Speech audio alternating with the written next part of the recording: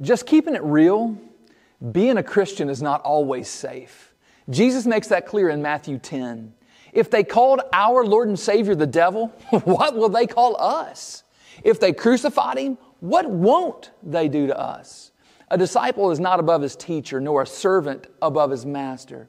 Now, Jesus, to His credit, never hid these hard realities from us. No, He was sure to tell us the whole truth. He plainly declared that He was sending us out into the world as sheep in the midst of wolves. He said, you'll be arrested, beaten, maligned, put on trial, and even put to death because you follow Christ.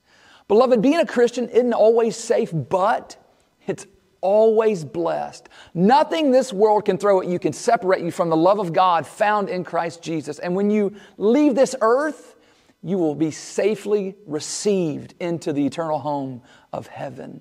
Live today in light of that safe reception.